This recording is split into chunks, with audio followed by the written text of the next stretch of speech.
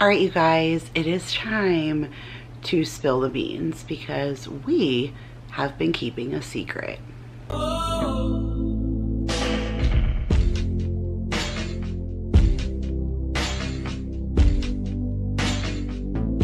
What is up, you guys? My name is Kira if you are new, and in today's video I just kind of wanted to sit down and talk with you guys for a minute because we have been keeping a secret. Well, I guess it's not really a secret. We just really weren't choosing to divulge any information yet until we truly knew for sure. There was a chance of this being like a temporary situation.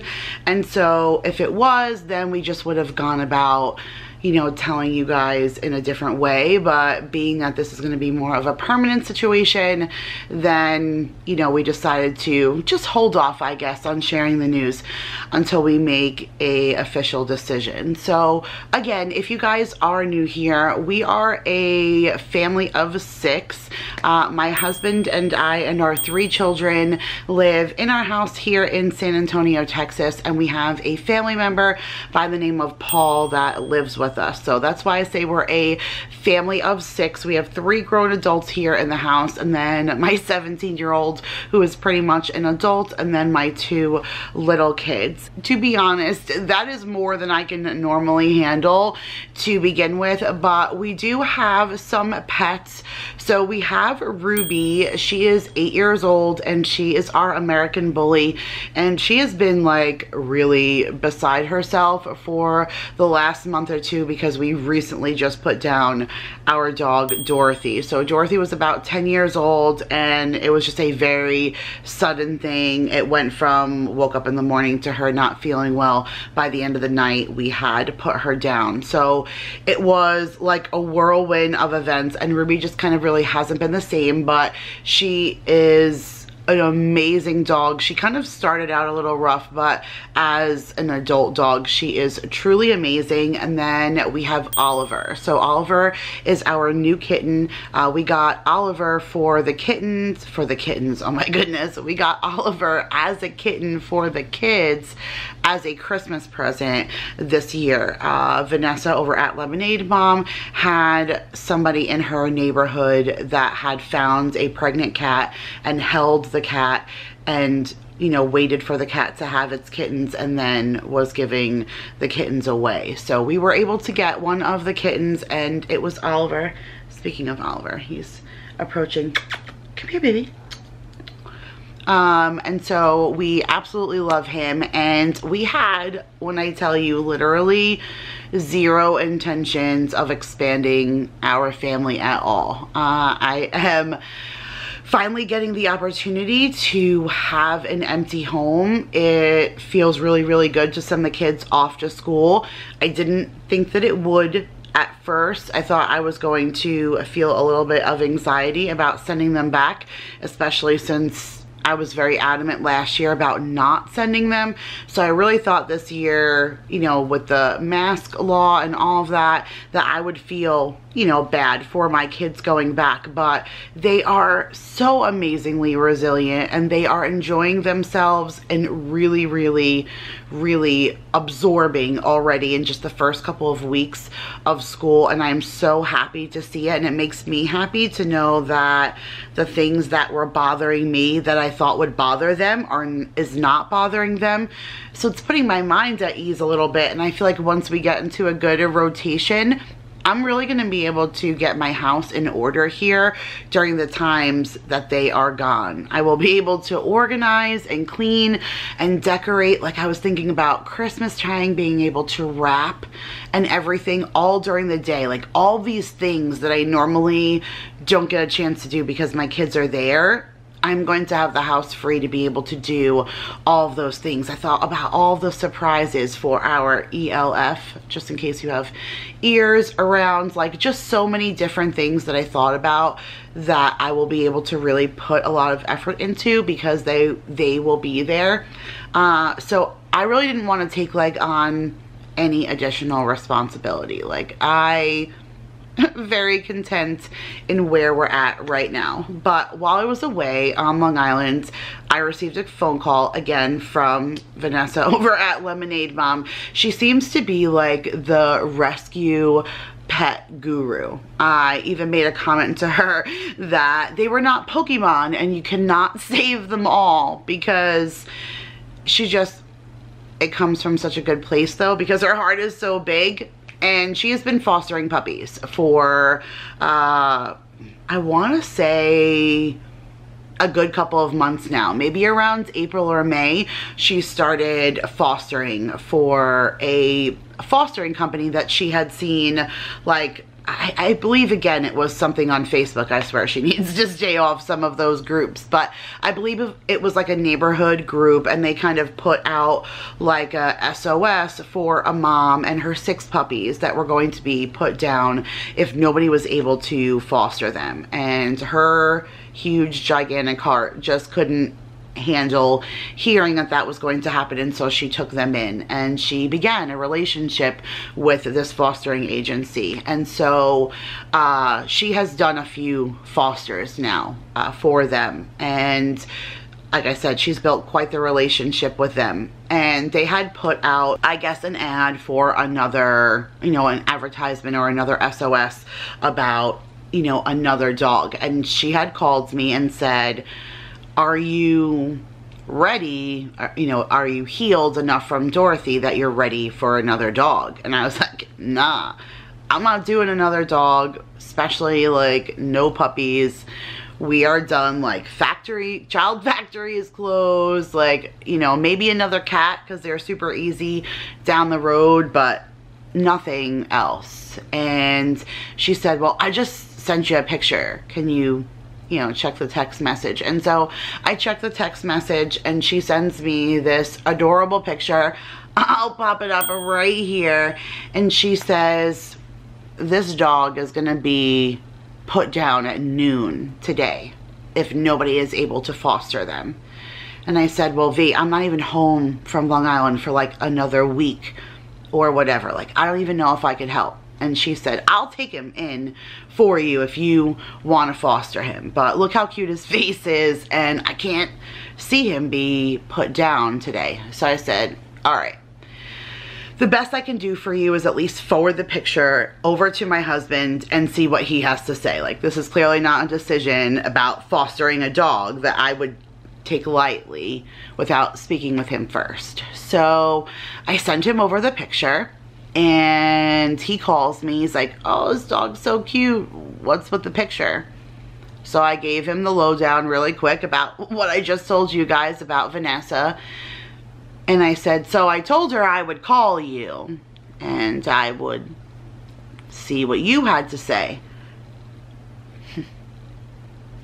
He said, well, if you were calling to have somebody talk you out of it, you're calling the wrong person. So right there, I knew, I swear, it's the Capricorn in the two of them, because Daryl would have 1 million kids if I wanted to, and 1 million pets. Of course, he works 60 hours a week, so he's not usually here to help with the chaos, but he would just add to the chaos over and over again. He adores his children. They are his life. He would have 1 million of them, and he would have 1 million pets. Like, that's just who he is, and that really must be the Capricorn personality, because Vanessa is exactly the same way, and they are just days apart on the birthday calendar. So maybe that's just where that comes from. But I said, really, babe, like, not gonna try and talk me out of this at all? And he was like, absolutely not. I wanted another dog. It's you who said no. So I kind of like mulled over for a minute before I called her back, but essentially we did say yes. So I know Vanessa mentioned in a video that we were gonna foster the dog that she had, and even some of you have even said, hey, Vanessa mentioned you were gonna foster a dog, but I haven't heard you say anything, you know, what's the situation with that? We just wanted to wait because immediately my kids thought we were keeping this dog. Kids don't understand about fostering and all of that. They did not understand that we were gonna give this dog back. And immediately they got attached to him. And I knew that was going to happen because they really mourned the death of Dorothy. And they mourned the death so tragically because it happened tragically. There was no forewarning. I mean, yeah, she was getting old. She was 10. You know, it took her a little while to get up off the floor, but I didn't see her not making it another day. I didn't bring her to the emergency clinic thinking she would never come home and that I would never be able to even let the kids say goodbye. So their hearts have been like with giant holes in them. And Jake left for New York a month before the rest of us. So he left the day before Dorothy passed away. And so Vanessa was gonna drop this dog off on the day we came home. So Jake would have literally never been in this house but more than 12 hours without 2 dogs here. And he was giddy about it. Like when I showed him the picture that Vanessa sent me and said, hey, we're gonna foster this dog when we get home, but don't get attached because we're not keeping him. We're just saving his life. Then somebody else is going to adopt him. He didn't hear me say that. He tuned all of that out and he started bouncing around my mom's house, literally, like giddy schoolgirl laughing over this picture in my phone. And I knew that somewhere it was just mending his heart because he already told me he was nervous about coming home because he had never been in this house without her. And, you know, he had a routine about coming down every morning and laying on the bed with her and stuff. So I really just believed that this was going to help him somewhere mend his heart, like all of them. So I said, all right, maybe it'll be good for Ruby too. Like, yes, we'll foster him. But like I said, I knew the kids were gonna fall in love with him. And Vanessa duped me. Well, they kind of duped her and then she duped me.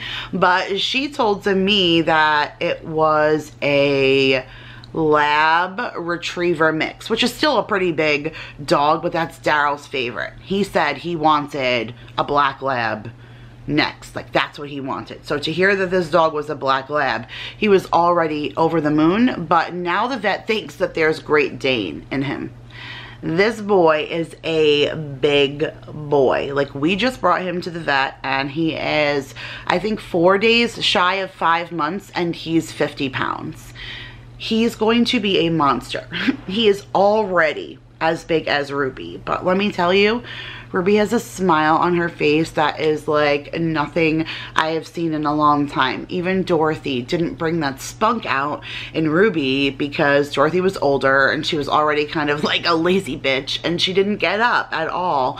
And Ruby was always kind of like, come on, Dorothy, come on, come on. And she just didn't want to do anything. So eventually Ruby got like that too. But now she has really just opened up like a flower. She is so happy. She's back outside in the backyard, back outside, like no walking at night. She's still been a little leery. Like we've had to walk her sometimes at night, but during the day, she's back outside. She's following him out. They're bouncing all over the yard. They're rolling around. They're playing. They have such great chemistry. It is really, really nice to see, and I'm really excited. So when Vanessa first got this dog, the adoption agency, I keep saying adoption agency, I can't, literally I cannot put into words, the foster agency, they had a name for him that they were calling him Henny, Henny. But I guess that was a little like tongue-tying because it's not really a popular name. So she kept saying Benny, which kind of makes sense because her dogs are Bella and Buford and like the B's are just there. And so it just was easier for her to say Benny. So she suggested to the foster home to call him Benny because it was easier to say. And so even on all of the paperwork it said Benny Henny, which I thought is freaking hysterical. But I wasn't really crazy about the name Benny, not any kind of disrespect to her, but it just didn't roll off the tongue. It was hard for me to say it, I guess. I don't really know, but I always feel like choosing your pet's name is something that's important. It's like choosing a child's name because it's the name that you give them for all the time that you are going to care for them. So we even had a theme going. Our first dog that Daryl and I had was named Oz. And so then when we got Dorothy, we named her Dorothy. I mean, it was almost inevitable. As soon as we found out that we were adopting Dorothy, she was also a rescue. When we found out that she was a girl, Daryl said, like, obviously we're naming her Dorothy, right? And I was like, yeah. And my grandmother's name was Dorothy. I mean, we called her Dottie, but, you know, sometimes we, you know, called her Dorothy, but we kind of stayed with the theme. And so then when we got Ruby, we stayed with the Ruby slippers kind of thing, and we kind of stayed with this Wizard of Oz kind of theme and stuff. And we just like to name our pet. So we took some time and we spent a couple of days getting to know him. We were calling him Benny because that's what he had been, you know, gotta call him something, can't call him dog, right? So we called him Benny for, you know, a good couple of days, and we tried to see if he was a good fit for the house. And we did decide that we weren't going to say anything until we decided if we were going to keep him or not. Because once the kids saw an interest, Daryl and I started talking like, all right, well, we can foster to adopt. So do we want to adopt him? And I really just didn't want to go that route, but he did, and of course, and so did the kids. But he's really grown on me, and we chose a name. So his name, we stayed with the B name so that it was still like that buh sound when talking to him, but we ended up calling him Bruno. And Bruno actually comes from somewhere. I came up with the name, and I really love where it comes from. It has sentimental meaning to me. So I'm curious in the comments if you guys can guess where his name comes from. But his name is Bruno, and we have decided to adopt him. He is going to be a giant beast. I don't know what I'm getting myself into. He's going to eat me out of house and home worse than Jacob. And again, I really didn't want like a puppy. He's a lot. He's big. He doesn't even realize how big he is. He jumps up. He's going to need a lot of training. I even thought about, you know, getting an actual trainer and sending him to obedience school so that we don't have any issues, because he's going to be so big. He's already bigger than Maya and Mason. I don't want him to hurt anybody, so I want him to learn boundaries, but he's already fitting in so well with the rest of us that I just can't see kicking him out. So thanks, V, for bringing yet another pet into my home. But we are now officially a family of 9. 3 adults, 3 children, 3 pets, and chugging along. So I want to bring the camera down and let you guys meet Bruno, but I did just want to sit down and tell you guys first that we have officially added a 9th member to our family, and I am officially crazy. But everybody is happy, everybody is smiling, and that's all that matters to Mom. So let's go downstairs. We're gonna meet Bruno. All right, sorry you guys. My father-in-law is actually in the hospital, so after I turned off the camera before, I noticed I had missed a call from my mother-in-law, and she wanted to call and update me and my father-in-law, and then she wanted to FaceTime with the kids. And before you know it, once we got off the phone with her, I realized what time it was and I needed to start dinner. And then after dinner became tubs and bed, and now I have to start lunches for school tomorrow. But I did want to at least get you to meet Bruno. Bruno, come here, buddy. I give you love and affection. This, you guys, is Bruno. Okay, okay, buddy. You say hi to everyone, Bruno.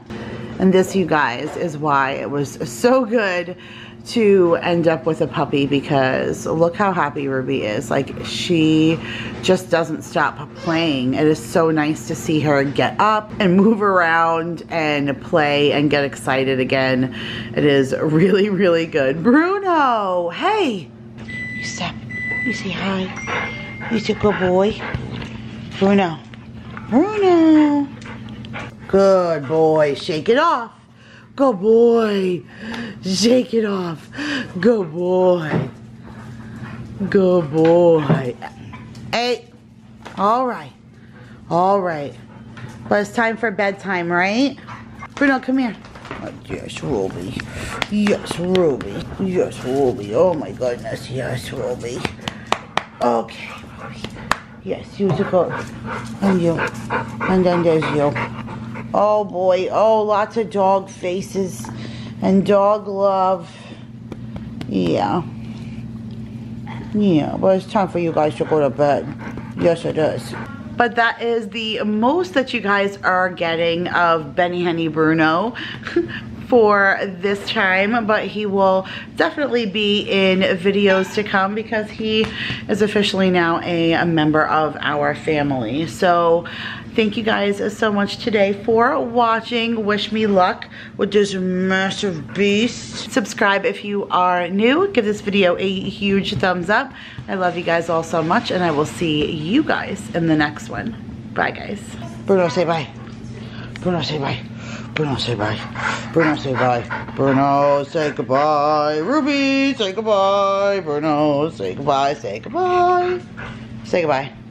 Bye. Good job, Ruby. Good job. Good job. Yes, such a good job. Okay, it's time for bed, you guys.